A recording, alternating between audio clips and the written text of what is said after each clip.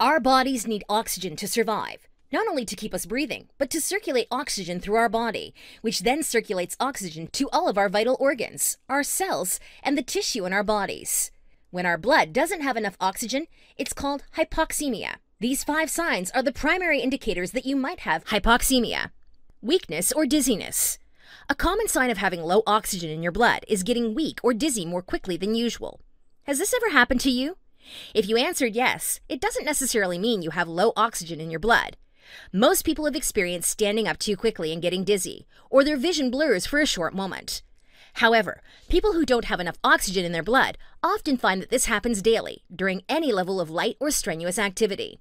Since your blood carries oxygen in the blood throughout your body, getting weak or dizzy quickly is a sign that your blood isn't carrying enough oxygen to all the places it needs to go.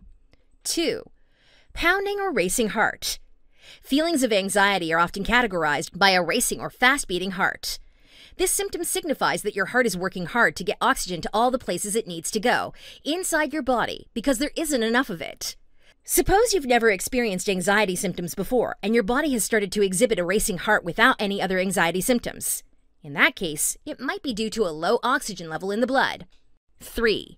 Shortness of breath. Of course, lack of oxygen means that you're going to have trouble breathing. When you have difficulty breathing and pulling in oxygen, you're going to have trouble getting enough oxygen into your blood as a result. People who lack oxygen in their blood also report being short of breath, whether or not they're performing strenuous activity. 4. Headache and confusion. Ever get a pounding head after holding your breath? Many people experience headaches, and they can vary in sensitivity. By themselves, headaches aren't a worrying sign of a lack of oxygen in the blood, but paired with confusion, dizziness, and a lack of coordination, headaches can be a sign that your body isn't circulating the amount of oxygen that it needs. Some people report feeling faint. 5. Chronic fatigue or exhaustion. Chronic fatigue is a significant sign that your body isn't getting the oxygen that it needs in its blood.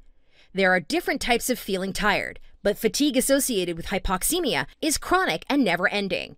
People often report feeling exhausted halfway through the day, and no amount of sleep seems to be helping. Getting tired more quickly than others, or more rapidly than you used to, is also a sign that your blood isn't getting enough oxygen. If you're concerned with symptoms of low oxygen levels in your blood, it's best to book an appointment with your doctor and have any necessary tests done to ensure that everything is working right.